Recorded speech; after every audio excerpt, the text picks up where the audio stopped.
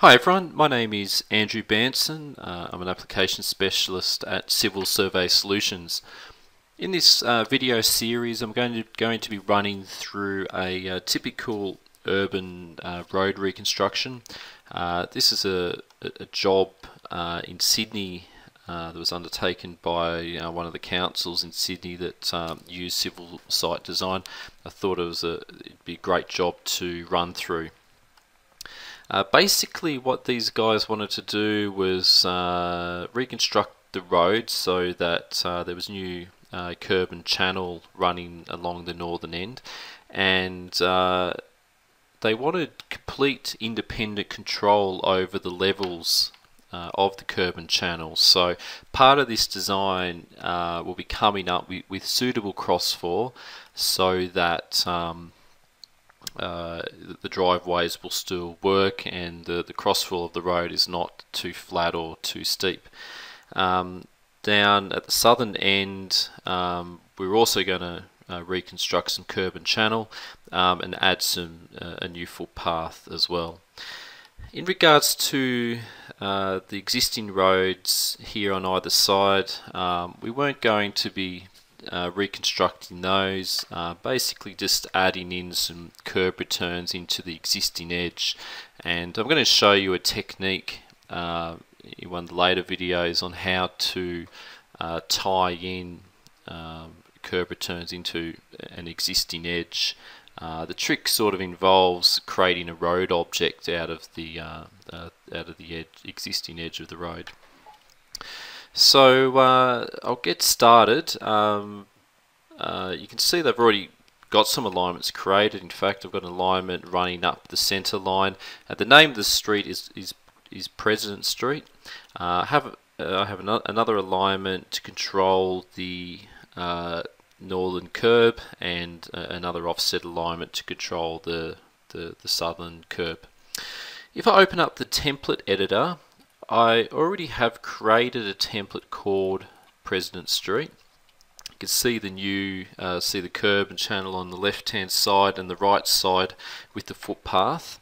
One part of this job will involve configuring the subbase, and I want to do so that we have full depth pavement about 600mm out from the edge of bitumen, and the rest will be a resheet. So for now, I'm just going to edit the section, and for both the left and the right, I'm going to delete all subgrade layers, and later on I'm going to show you how we can set those up.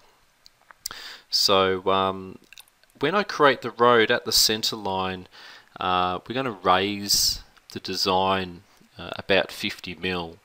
So let's get started. I'm going to click on Create Road, select the alignment, and apply the President Street template. I'm going to set the sampling nice and tight to about 1 meter and click OK. So Civil Site Design has some great tools to automate a vertical profile, and this can be achieved using this big button with the green plus. You can do things like a resheet where you raise or lower the center line to achieve a minimum overlay. You can design by referencing other strings.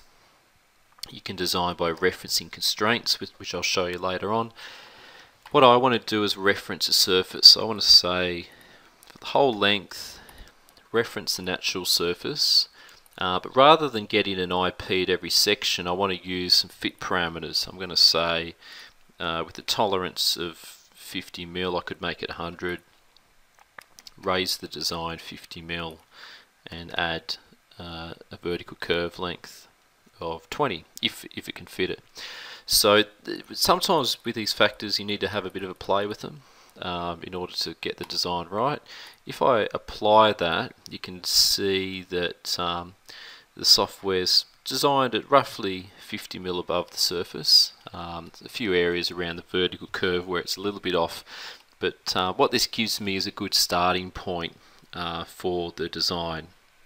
Now at the start and ends, we will be transitioning into the the main roads here, but we'll set that up when we create road objects out of these edge strings. In fact, the software will transition for us automatically on that.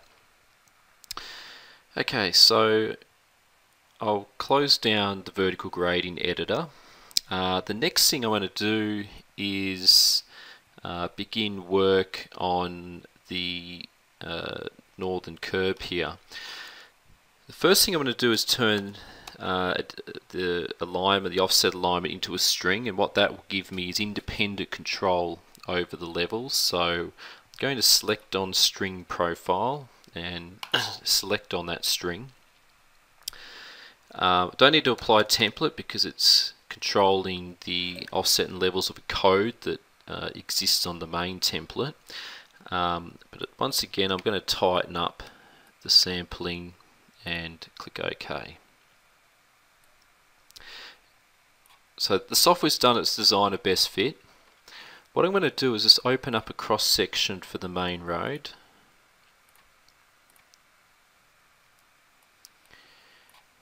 And I'll just turn on the codes so we can see those rather than the levels.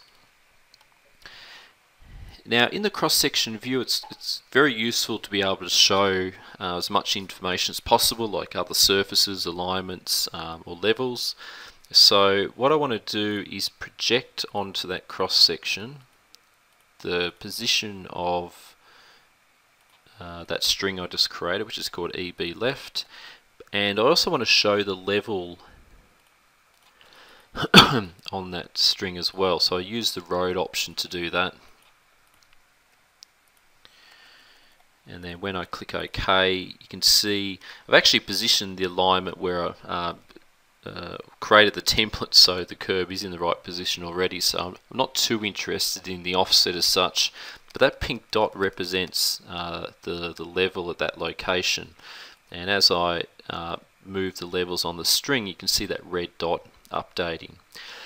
So what I want to do is tell the software that that LEB code is going to adopt the level on that string. So to do so, I open up the design data form for President Street, and I add a variation called set code offsets and or levels to string and click OK. So I want the left edge of bitumen for the entire length.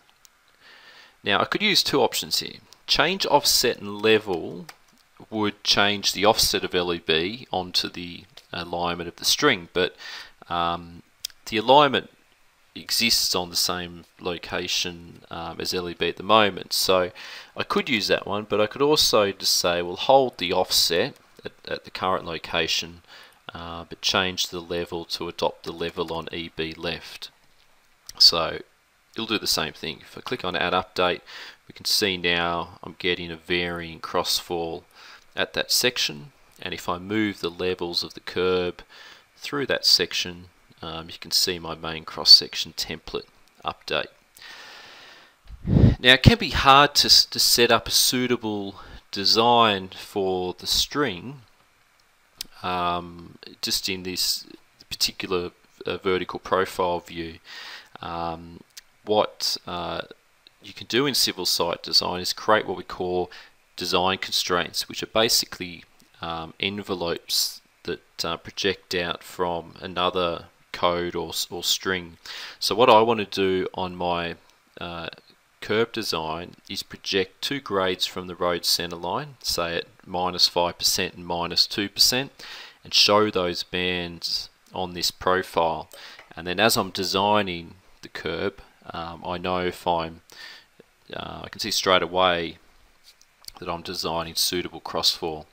So to add the design constraints, you need to open up the design data form for the road or string you're working in. Click on design constraints. I want to project from the center line alignment, center line string, President Street. So I'm going to use from alignment design surface. You give these design constraints a name, so I'll call mine crossfall road. Pick the chainage range. I want to interpolate levels from President Street. and I want to project from the President Street alignment. So when you use this design constraint, you're often picking the same alignment here. I could offset with an additional offset location or level adjustment, but I'm going to say from that point project -2 and -5, and then I just pick some colors for those envelopes, and pinks and reds and blues look pretty good.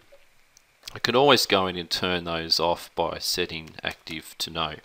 So when I select on add update, you can see that I have some bands appearing indicating those slopes, and if I design between them, you can see if I design outside I'm too steep, design above I'm too flat, but if I design in between the bands then I'm within suitable crossfall. So just a couple of tips: when you are moving the IPs up and down, you can notice that the software rescales the vertical grading editor for you, which can be a little bit annoying.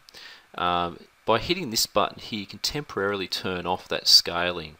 And so when you move the design, you can see the software is no longer scaling the vertical grading editor for me. Now, if I wanted the software to do an auto design based on one of those constraints, I select the button with the green plus, run constraints, and I'm going to tell the software to reference, we'll go the low constraint, which is the -2%. But once again, rather than the software adding an IP at that point at every section, I'm going to use fit parameters, and by doing so the software will smooth the design out for me. So I'll just apply that. So what the software has done is it's created an auto design using that top constraint, and it's a good sort of starting point for me. There might be a few areas where I need to tweak the design, but it's pretty close to that that constraint that I added.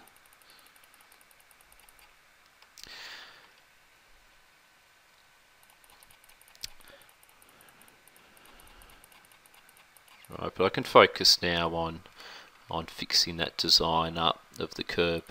Now, the other useful command that we could use to ensure a suitable design is run the driveway checker. I won't do it on this in this video, but we do have I mean, this command's well documented on our YouTube page, but I could set up the locations of the driveways, and then as I'm redesigning the curb, the software's running the vehicle, the standard B85 or B99 vehicle, and doing that check for me. So that's another thing that I could do on this project, but I won't. Okay, that's all for this first video, and in the next video we'll go through and we'll set up the sub base for this road.